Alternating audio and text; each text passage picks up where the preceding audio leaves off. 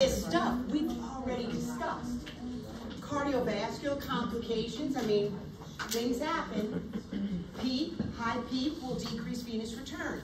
Venous return, it's coming up to the supervenous cave and infravenous cave. It gets going, ooh, a lot of positive pressure in there. It can lower your blood pressure. You're going to learn about protocol that our head of bed ideally will be elevated at 30 degrees, but sometimes not, because when your pressure's low, your head of bed is not elevated. We discussed that in our SVT exercise, our little next gen. Some of you wanted to, ooh, short of breath, raise the head of the bed. Oh, the hypotensive, oh, snap. Hypotension. Hey, when you're in the vent and laying in the bed, we don't want you to get a clot in your leg, so Lovenox is on your MAR. Except when you're on heparin, and then you don't need the Lovenox. Because I don't want you to get a clot. I don't want you to get a DVT, and I don't want you to throw a PE. Can you think that decreased venous return will lower your cardiac output? Of course. Endocrine. This is fancy. I'm not the endocrine queen, okay? But sodium water retention, stimulation of the renin-angiotensin-aldosterone system. That's not on your test. Neuro can increase your ICP. That's not on your test, but it will be on your test when Dr. Wiggins teaches you about intracranial pressure. And suctioning is a thing like, look, get in, get out. Because they might be vented post-craniotomy and you need to do it, just get in, get out. You would expect that suctioning would increase their ICP, but it's going to go away when I stop suctioning. We already talked about barotrauma and body trauma. I don't want to overdistend those little alveoli and cause a pneumothorax where I have air now in my pleural space, requiring a chest tube inserted in my pleural space. Who's going to put that in? Not me, not you, but we're going to help. Better know where your chest tube tray is. Better know where that setup is. Sub-Q emphysema. Ooh, has anybody ever felt sub-Q emphysema? Snap, crackle, pop, Rice Krispies. I mean, you're palpating, you're like, it's crunchy. It's like popping those bubbles from that plastic stuff when you get something from Amazon. Oh my God, what do we do about that? We circle it with a Sharpie and we let the doc know and we watch it to see if it's getting worse. It's probably gonna reabsorb. Right main stem intubation, we already talked about that guy. Premature extubation. When the patient's doing this, and guess what? They can even grab that 14 French suction catheter and pull their tube out. Have people extubated themselves on my watch? Egg on my face. I don't want to tie them down, and when you do use bilateral soft first restraints, you better document. I tell my people, chart like Morris Park is reading your nurse's notes. Chart with a jury in mind. They're tied down, or maybe they have an A-line or a femoral sheath or something, you better describe good distal circulation to me. Because Morris, you know what I mean? I swear, I've said it before, but I should call him and say, I could be a gazillionaire. What I know about nurses' notes, Morris, we want me working for you. Mr. Budge, my name is Wendy Harris. All right. We don't want O2 toxicity. So even though initially we put you on 100%, as soon as the ABGs reflect a decent PaO2, now you looked at ABGs last week. pH is 7.35 to 7.45. The PaO2 is somewhere between 80 and 100, right? PCO2 35 to 45. Base excess 22 to 26 plus or minus 2, somewhere in, right?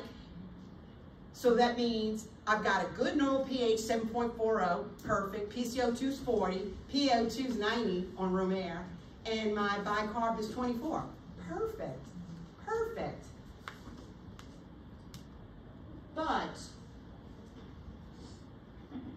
O2 toxicity, and you want to, that was making you think, you want to wean that PaO2 down. But here's a little trick that you'll learn in clinical with me. Like, for example, Dakota's post-op heart yesterday. We said he was going to come out on SIMD with a rate and a volume and an FiO2 of 100%. I wrote a little stick man for those 8, and I said, I am expecting his PaO2 to come back in the 300s. Because 100% times 3 is 300. What if I had you on 80%? 80 times 3, I'd expect that PaO2 to be 240. What if it was 60%?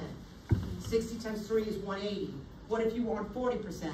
If your PaO2 didn't come back 120, with me? That's just a rule of thumb. If you're gonna work in critical care, you gotta know that. It's not like, well, normal is 80 to 100, Ms. Garrison, but not when you're on 100%. Because that's what we're going to calculate a PF ratio. What the heck is that, Ms. Garrison? It's something that we look at. It is something that we look at. PF ratio. You need gases, the PaO2, divided by the fraction of inspired oxygen that they're on, the FiO2. So say it was Dakota's post-op part yesterday. The PaO2 came back 332, but it was on 100% oxygen. 100% written as a decimal is the number 1. Woohoo! Let me tell you something about PF ratio. A PF ratio should be greater than 400. 300 to 300 to 399 is like, I'm okay. Nah, I'm all right. 201 to 299, that's acute lung injury. I don't like that. Less than 200, it's ours. It's ours. Boom. I like this number. I like numbers. I can gauge if they're getting better or worse. Take that to the bank. Take this to the bank. I like PF ratio. You will see, have questions with PF ratio. I might not say, go ahead and figure out the PF ratio. If I've given you vent settings and you have gases, you figure it out on your own. Tag, you're it. When you graduate, tag, you're it. I don't want to be it. You're it. All right, what else we got? We don't want them to prematurely extubate, so adequately sedate them. Explain the teaching to the patient, keep it simple. Try and pull your tube. The reason I have the bilateral soft pressure restraints on your dad is so he won't pull his tube. I don't want him to aspirate. Interesting. We had 2 vented patients yesterday, but only because one was NPO for a procedure, so he was not on tube feeding, but the other one was. And via an OG tube. It's just a 14 French Salem sum. If you put it in the nose, it's called an NG tube. If you put it in the mouth, into the stomach, it's an OG tube. And they were getting vital HP, high protein, at 45 mils per hour to assess residuals.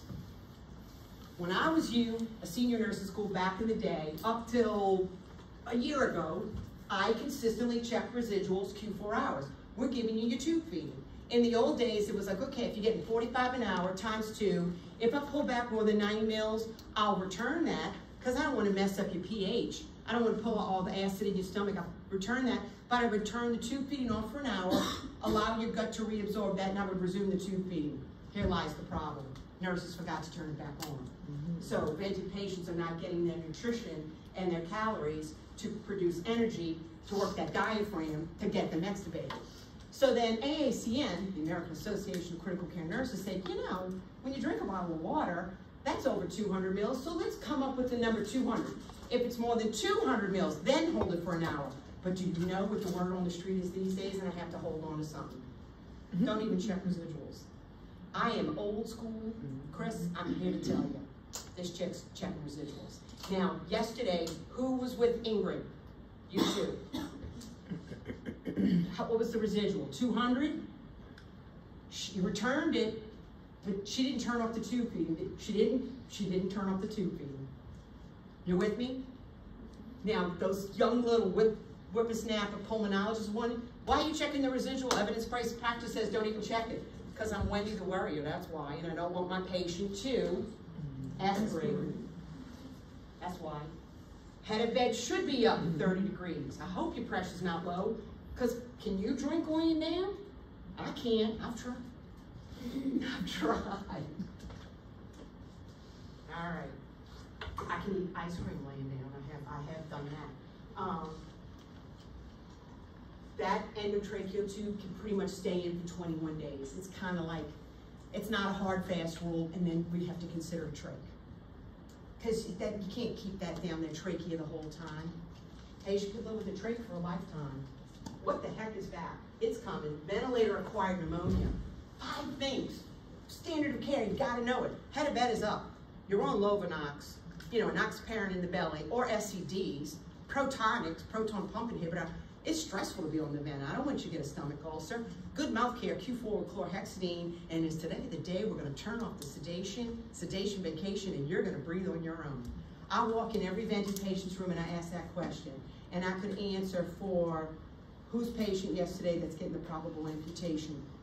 No.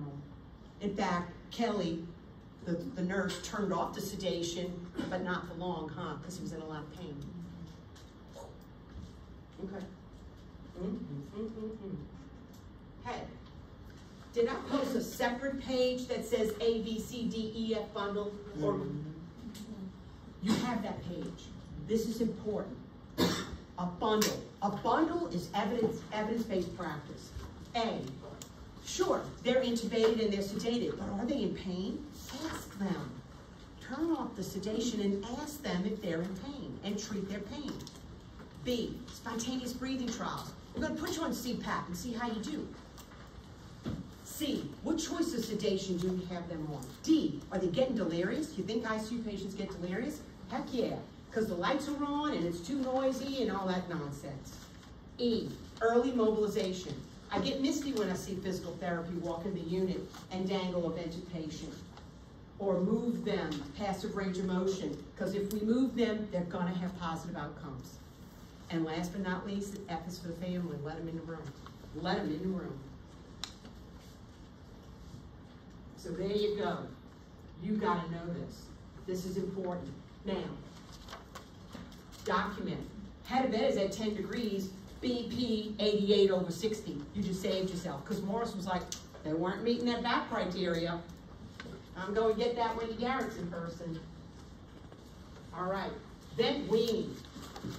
It is a beautiful day when we think we've turned off the sedation. Is today the day we're going to extubate you? They haven't had any fever in a couple of days. The pneumonia is resolved. The chest X-ray improved. Their respiratory rate is good. They're pulling in good volumes. Their ABGs are good. Their PF ratio. Hey, we even extubated somebody one time with a PF ratio of 264, and I was like, wait a second. This PF ratio is not greater than 400, but it was a lot better than the 130 that he came in with, or the 150. We trended it. A good nurse looks at the trend. We don't look at any reading in isolation. They're stable. They've checked all the boxes. Awake, alert, oriented, secretions under control, and they're hemodynamically stable. You think if they were on any critical drifts that they're hemodynamically stable? Nope, and they're not getting extubated. That Glasgow Coma Scale, a perfect score is 15. A Glasgow Coma Scale less than 8, intubate. Now, you and I can't intubate, but we'll be bagging them while CRNA prepares to do what they need to do. Fair enough? We don't always go from assist control to S-sign B to CPAP. Sometimes we go from assist control to CPAP. What? In the old days, we always did that, but not today. We're monitoring their stats, their respiratory rate. How are they looking? They want the tube out. We literally will, and I think I wrote, oh, it's in our critical thinking exercise. So you don't have to write it down right now because I swear it's on your thing. We're going to explain the procedure. We're going to explain the procedure to you. The first thing I always do is explain. So, okay, sir, what I'm going to do now, sit you up. I'm going to put a towel on you like you're eating a lobster. Respiratory's here. They're going to suction you out real good, and we're going to pull that tube and then slap on your oxygen. Maybe a nasal cannula. Maybe a face mask. Probably just a nasal cannula. Now, that is not the time for you, the nurse, to go to lunch. You're going to watch a patient like a hawk. You don't want them to develop stridor. You're going to watch them like a hawk. That's when you watch them like a hawk. Okay, we're going to go to lunch now. And you come back from lunch 35 minutes later, and there's a team around, and you see the hats, and you're like, uh-oh, they had emergency reintubate my patient. Not because you went to lunch, but nobody's going to watch a patient like you while you're at lunch. And somebody that just got freshly extubated, you watch them like a hawk. Fair enough? I want to put the fear of God in there. We need to have the fear of God in there. Monitor, watch them close, check your equipment. We already talked about the complications. Do vented people get fed? Heck yeah. What's the system on fire? Well, they're a renal failure patient. Maybe the doc will choose Nepro, or pneumonia, Pulmicare, or wound healing, Vital HP, or they're a diabetic. They're on Glucerna. It's got the perfect blend of carbs, fats, and proteins that that patient needs. We've already talked about the mouth care. We've already talked about hyperoxygenating prior to suctioning. It's today of the day, we're gonna turn off the sedation and you're gonna breathe on your own. Hemodynamic monitoring, if they're not stable, they're not getting extubated. ABGs, I love ABGs. Watch them close, one-on-one. When we're weaning, I am in your room. All right, now I am gonna open up what I think is a phenomenal thing, and it is my critical thinking exercise. So we're gonna have fun with this. Is this big enough for everybody in the back? The good thing about this room is that other one, man, the people in the back are like, can you make that bigger? We can't see it. It's a very deep room. Will goes like, what you talking about? All right. This is from CCU. I just happened to jot all this stuff down one day. And then when COVID came around and they were like, what? Can you do an ICU clinical 7 weeks from your house? I'm like, yeah, I got some ideas. And so I put this thinking exercise together and I shared it with everybody. And it's kind of good. It's kind of good. So I said, hey, I'm gonna start doing this in class. All right.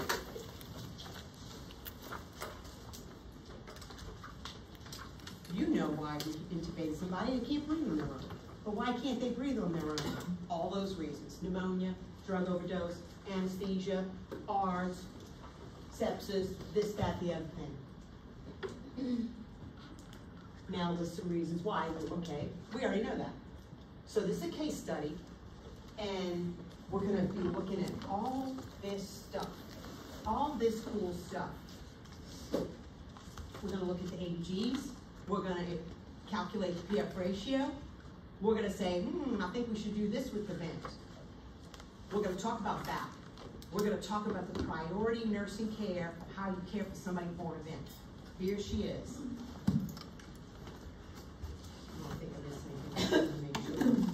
Little 85-year-old female, history of aortic valve stenosis, AFib, CHF, hypertension, dementia, diabetes. Sound familiar? Have you ever had a patient with this kind of background? Comorbid stuff. Admitted with aspiration pneumonia, a little doll and aspirated. Aspiration pneumonia. In addition to the shortness of breath and a cough, perfect timing, the patient also presents with a decrease in LOC as described by her daughter. Not to jump ahead to test 4 and Dr. Canuto, but what do you think is happening here? Alteration. She's getting septic. Let me plant this for you right now. My 2 current groups already know this. There's 3 things in a quick SOFA score. What the heck are you talking about? Sequential organ failure assessment. Sepsis is brewing when 3 things happen. Altered mentation. This isn't on this test, but it's going to be on test 4. Altered mentation, breathing faster than 22 times a minute. Systolics less than 100. Hey doc, this is Wendy. Yes sir. This is what's going on. You want me to get a lactate? I think they're getting septic. That's the kind of nurse we want you to be.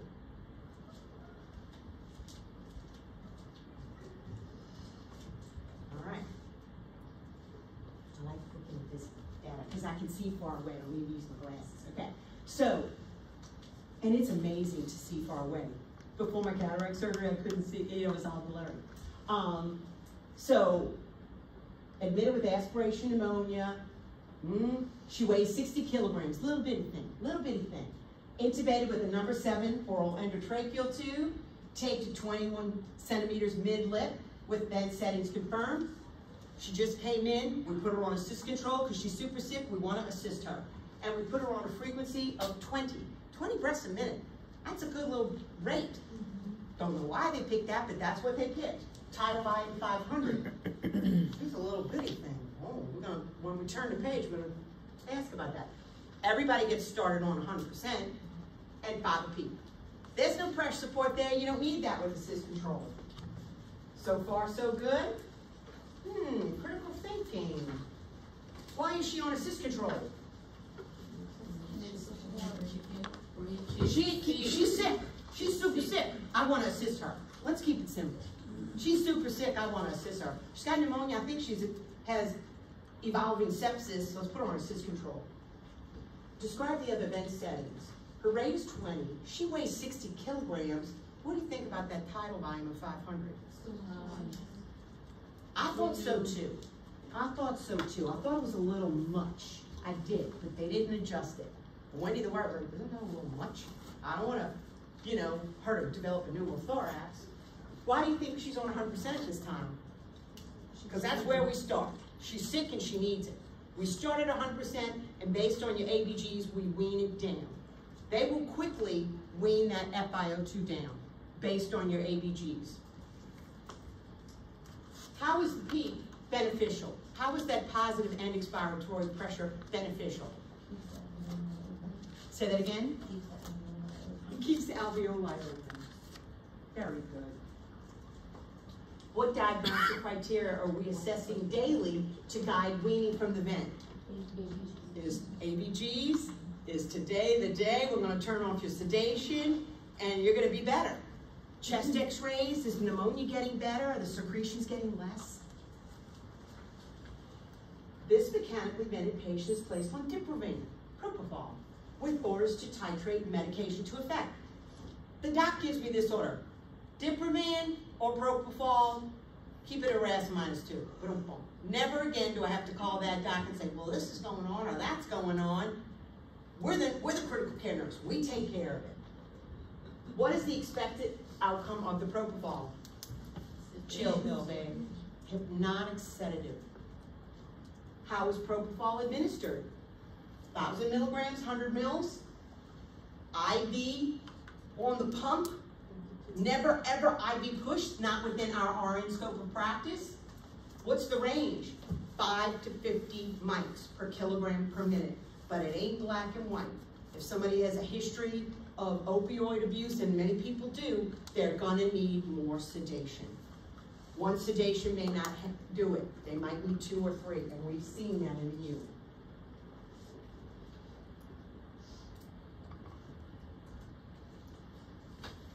What are some unique assessments that the nurse may observe with propofol? What did I tell you about the urine? Olive oil, green. It's not a bad thing. It's just olive oil green because it's a lipid and that's how we excrete it. Note to self. How are all these things cleared from a person's body? The kidneys in the liver? Are the kidneys in the liver working? Because if they're not, they're going to have longer absorption times and it's going to take more days to clear. But Diprivan works quickly, and Diprivan, when you turn it off, raise your right hand, put your 3 fingers up. I will never let my Diprivan bottle run dry. When my oncoming shift is coming, I'll have another bottle hanging. This is why. Because they will be a bucking bronco. Oh my God, my Diprivan's empty. Let me run to the Pyxis and come back. They've already extubated themselves. You think I'm kidding? I'm not kidding. Shame, shame, shame. Shame. I'm sorry.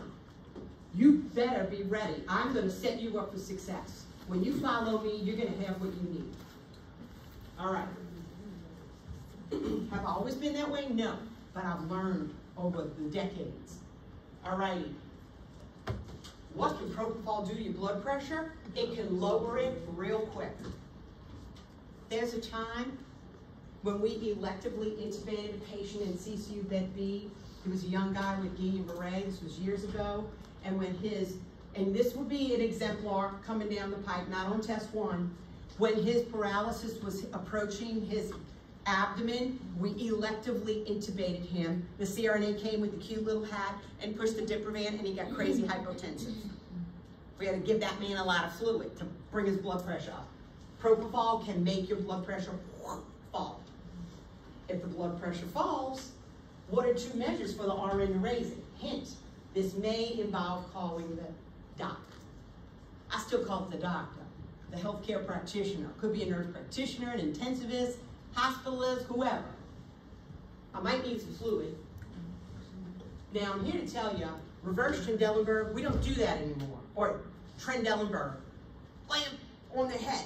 We don't do that anymore. You know why? Because it fools the baroreceptors into thinking you're okay. You know what Dr. Kim Udo's going to teach you? Lay them flat, put their feet up.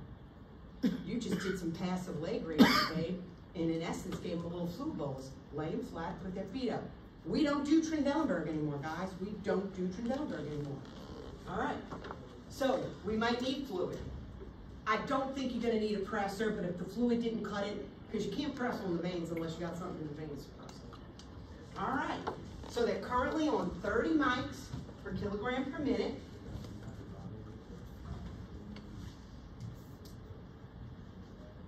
They weigh 60 kilograms. The concentration's 1,000 milligrams in 100 mils.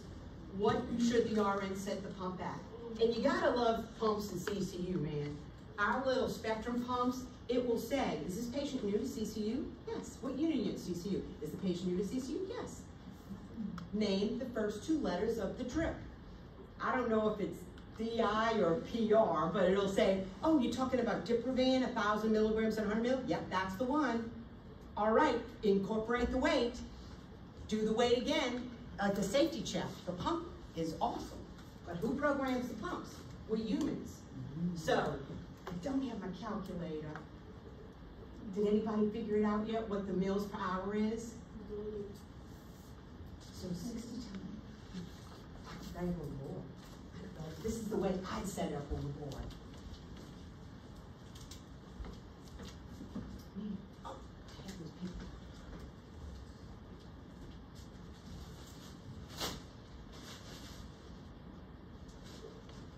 Just this morning, last night when I went to bed, my kitchen looked like a bomb exploded, and I had laundry, but this morning, kitchen's clean, laundry's done. I was pooped. You Tuesday and Wednesday people are killing me.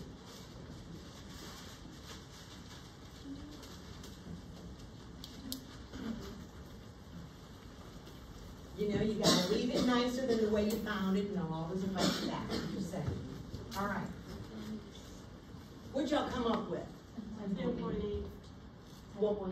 10.8? That sounds about right. It's been a minute since I thought about it. Did everybody get that? You feeling good about this equation? Well, good, because I would say 60 kilograms times, and what do they want? Mics per, the doc wants you to start it at, well, it's at 30. 30 times 60, well, that's 1,800 mics per minute. And then times 60 minutes per hour times what the concentration is. And I know there's 1,000 milligrams in the bag, but I'm talking micrograms, so I always add my 3 zeros. My clinical students or anyone that's reviewed math with me know that I like to draw the bag. I like to draw the bag when I'm calculating a problem. All right. All right. How can we assess their sedation status? RAS, Richmond Agitation Sedation Scale. Where would we like to keep this patient regarding the RAS? -2, baby. Here's the first set of gases. 7.283. What word is swirling in your brain? Acidosis. PCO2 53. Name that baby. Wendy Marie Sabadie. Every baby has 3 names. I'm thinking the middle name is respiratory and the last name is acidosis. PaO2 200. Well, she's on 100%. PF ratio, what's 200 divided by 1? 200. That's not great. I don't want to make any labels now, but it ain't great. Okay, so at first, a newbie would say, oh, 80 to 100, that's fantastic. Not when you're on 100%. Bicarb, 24.6. What are you, kidneys lazy or something? They're not doing a bloody thing to help. Not holding on to more bicarb. So this is uncompensated respiratory acidosis. Do we all agree? All right. And the O2 stats are good. I'll take that. How would you interpret these ABGs? We just did uncompensated respiratory acidosis. Please give me the full name. I just did uncompensated respiratory acidosis. What bed setting changes would you anticipate and why? She has respiratory acidosis. And what do you think about that PaO2? What do you think? Now, how's this gonna happen? The doc's gonna say, respiratory, get the gases. Respiratory says, here, Wendy, here's the gases. Okay, doc, I'm calling you with the gases. And we give them the values and they give us some new vent settings. What would you anticipate would be happening here? Anybody? Thoughts? So that increase the respiratory rate because she's got respiratory acidosis? I kind of like that. What about the PaO2? You think, well, they really can't bump up the oxygen. Maybe you think they want to bump up the PEEP? I don't know. Let's see what happens. Let's see what happened.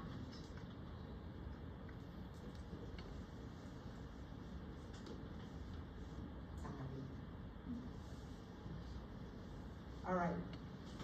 What's our patient's PF ratio? We just did it. It's 201, right? Is that what it is? Say that again. 200. Thank you. See, short-term memory loss. The brain's going. All right. When the health, I just like to look at the board. It's just so much better for me. Okay. When the healthcare practitioner, okay, this is what happened. The healthcare practitioner said, the doctor said, decrease the FiO2 to 70%. And my head went, what? What? Now I'm raised by the nuns. I didn't ask the doctor. I didn't say, are you sure? Because like I told Chris one time, I asked the doctor during a cardioversion, are you sure? And Stanley Blash looked at me with laser beams to kill me. And he was never nice to me again. He was never nice to me to begin with. Okay, that's all right. So the doc decreases the FiO2 to 70%. The O2 sats fell to 88%. I didn't say, I didn't, I was thinking it, but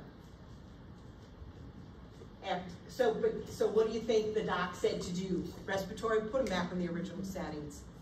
I don't even know if we did increase the respiratory rate, but what they did was they decreased that FiO2 and I was perplexed because I was thinking, that patient's not gonna do well with that, and they didn't.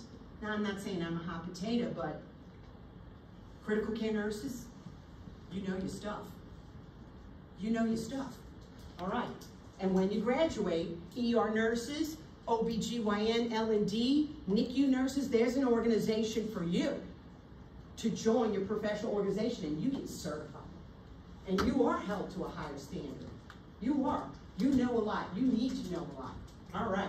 So after 2 days on assist control, this patient's getting better because the antibiotics are kicking in. Why? Because we cultured the patient and we found the right antibiotic. Even after you culture, they're going to start you on broad spectrum antibiotic therapy. Something to cover gram-negative, something to cover gram-positive, and something to cover atypical. Then when we get the cultures back, okay, we're going to DC the Zosyn and put them on bank. Because we need this, that, and the other thing. The patient's getting better. Chest x-rays looking better, secretions are getting less, we're doing better. Successful weaning is taking place. Awesome. That's good. I want that for this precious little 85-year-old lady. Somebody's mama. So we put it on the SIMB mode. We're weaning, babe. Rate of 14.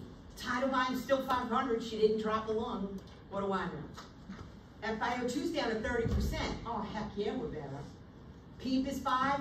Now we add pressure support.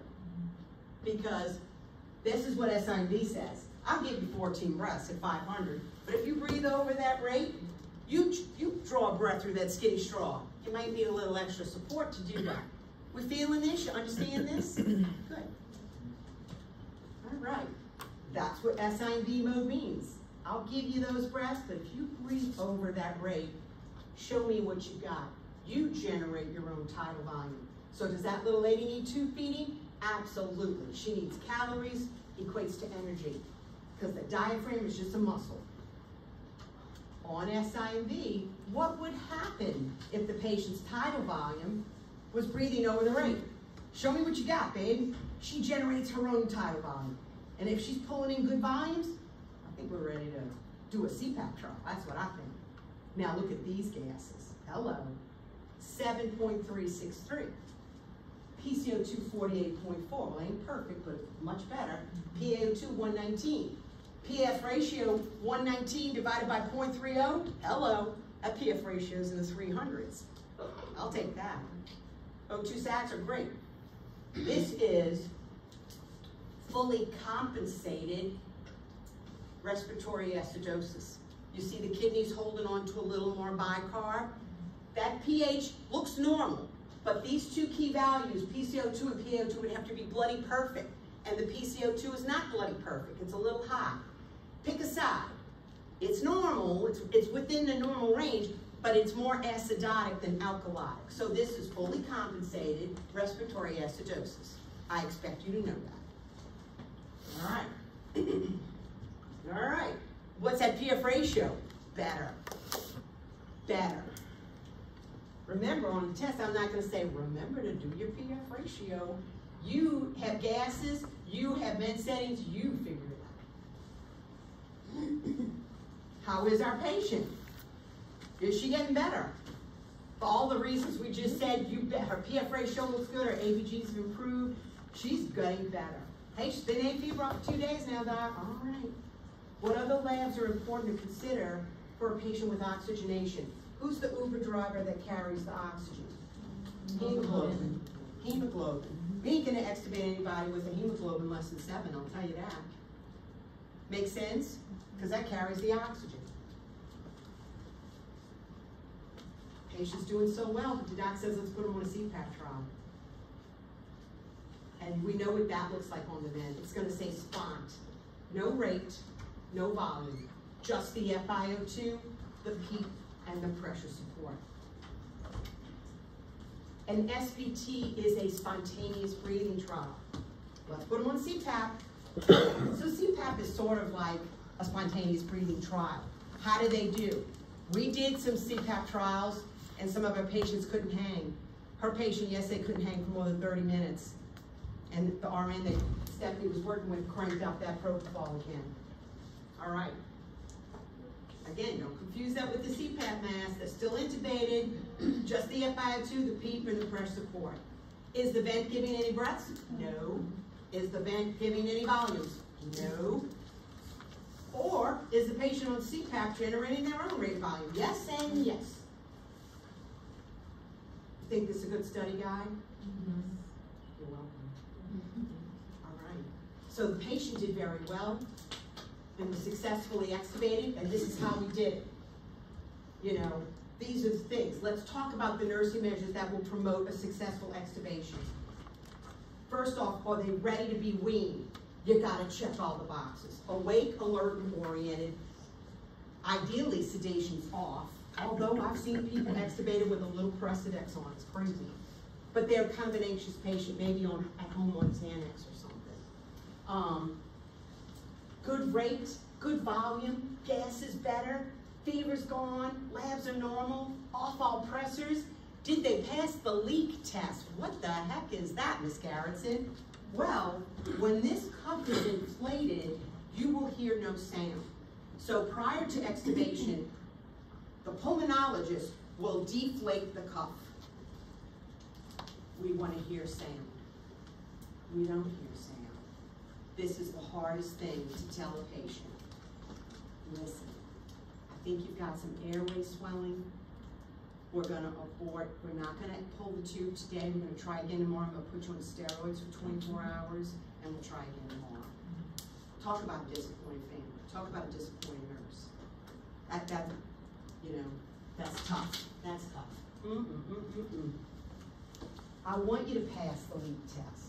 I don't want your cuff to leak while you're still intubated, but when it's time to extubate, when they deflate that cuff, I want to hear the sound, because that tube down your throat for many, many days causes airway swelling. Steroids are a beautiful thing, but come on. Steroids raise your blood sugar, and they mask infection. I'm just saying. Now look, miss post-nasal drip, gets pharyngitis once a year. Honey, give me the steroids back. Give it to me. Give it to me right here. And then I go home late at night and clean the house. Like the Energizer Bunny. All right.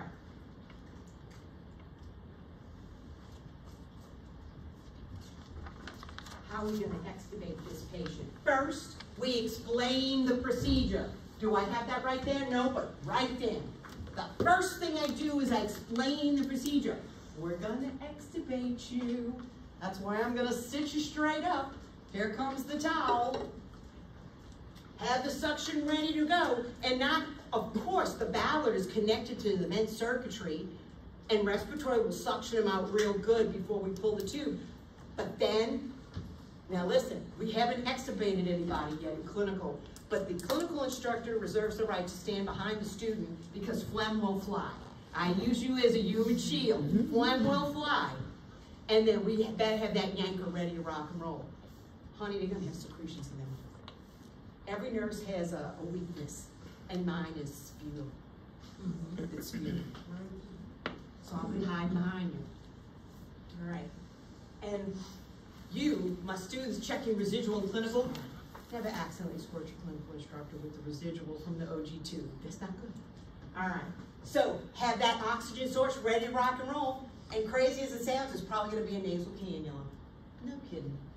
Now's the time not to take lunch. Keep assessing the patient. It requires incredible nursing care to support this patient during this weaning process. You gotta be a coach, you have to be an encourager, you need to put some gloves on and hold that hand. It's not fun. You haven't been a patient? Who's been a patient? Raise your hand. It's kind of scary. Whether it's an appendectomy, or a gallbladder, or a bilateral inguinal hernia, or something else. None of it's fun. All right, that protocol, you know what to do. Increase the head bed to 30 degrees. Lovenox, at least DVTs. Well, they've got a bleeding problem, so we can't have the Lovenox. Well, then put the STDs on. Protonics. Well, what if they're on Tagamet or something else? Zantac, well, that'll work too. Respiratory does the mouth care at EJ, Q4 with the chlorhexidine. And is today the day we're gonna turn off the sedation and pull that tube? I love that. This video, I think, is a hoot. I think this is just a little hoot. Now, believe it or not, I've seen some patients extremely awake and alert on the vent that didn't need sedation. That's not going to be me. I'm just telling you. I'm just telling you that it's not going to be me. So let's look at this video. I think it's going to work. I hope it works. Please work. Control. Am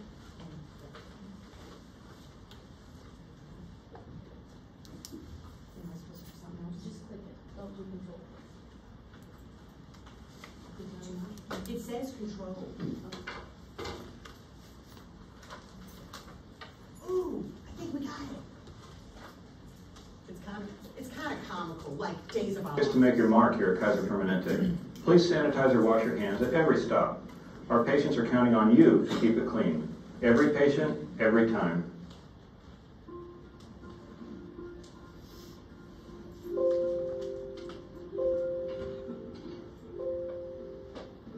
Here's the doc. Good morning. Who do we have here? This is Laura Ketterman, 35. She was admitted to the medical surgical unit a week ago with the flu. She did not receive the flu vaccine. 3 days ago, she was transferred here and intubated. Yesterday, she became febrile, and chest x-ray indicates right lower lobe pneumonia. The culture's pending, and PCR indicates it's probably Staph aureus. We're concerned that it's MRSA. So our patient developed this infection in our ICU after she was admitted and intubated? Definitely, this developed post-intubation, which makes it absolutely a hospital-acquired pneumonia. Does anybody have any idea how this happened? What about poor hand hygiene? Staph aureus. The woman's looking at the thing. I girl didn't squirt when she came in my room. I agree. Hand hygiene is the best place to start. Or it could have been an omission of any of the things that we do every day in the ICU to prevent ventilator-associated pneumonia. We could have missed oral care with chlorhexidine.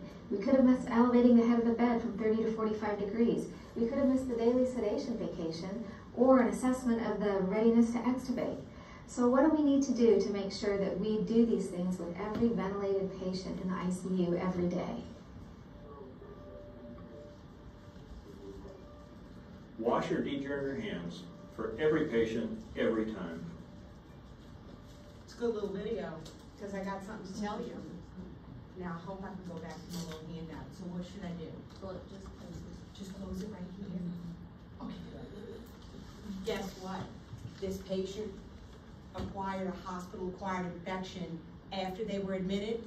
The hospital's not going to be reimbursed to care for that patient. They're going to do it, and that's why hospitals are in the red and not in the black. You gotta dot your I's and cross your T's. You gotta wash your hands. Hey, I told my students in orientation, I'm not worried when there's yellow on the door and contact or isolation. I'm worried when I took care of them a week, Tuesday and Wednesday, and then I come back the next week and there's yellow on the door. And did we see that this week? Now, it wasn't a vent thing, but it was MRSA in the wound. All right. That patient was very awake and alert, and I have seen awake and alert patients. Oh, so what's the ideal way to communicate with her? Is it charades and mouth me what you want? Oh, heck no. That's why nurses drink. That's why you will be so frustrated, kind of kidding, but not really. And a communication board will be helpful. Simple yes, no answers are okay. Suctioning the intubated patient. Specific steps. Explain. Hyperoxygenate. Advance the tube. Slowly on the way out. Assess the oxygenation and document what you saw. Scant, moderate, copious amount of what color. Wrist restraints. Does every intubated patient need wrist restraints? Not necessarily. But the moment they go for that tube, you just bought yourself some restraints. But when they have restraints, you document well the distal circulation. Chart with the jury in mind. Chart with the jury in mind. What about nutrition? Should vented patients be fed? Heck yeah. We've talked about it. Do you agree that the diaphragm is a muscle that needs to be fed? Mm-hmm. What kind of tube feeding will the doc order? Well, what system's on fire? Kidneys? Diabetes? Nursing priorities for administering tube feedings. We've talked about checking the residuals. Hey, evidence-based practice, Ms. Garrettson says you don't even need to check the residuals. Well, Wendy the Warrior is still going to check it. And I'm usually not a little rebel. What kind of teaching? Keep it simple, guys. Don't pull your tube. And when that family comes in the room, ow, that's going to be a bruise. When that family comes in the room, hey, the reason we can't use the soft wrist restraints, your dad was going through it too. 1976, Nancy Moulter did the study, a nurse. What are the needs of the family members of the critically ill adult? They need hope and information. So that's what I try to give them. We're not supposed to say, hey, I've stood in your shoes, but I've stood in your shoes. So I am all about the family. How are we feeling about this? Was this helpful? Yeah. Good. Even if you've been in clinical with the vet, do you understand it more now? Good. Good answer. Have everybody sign this?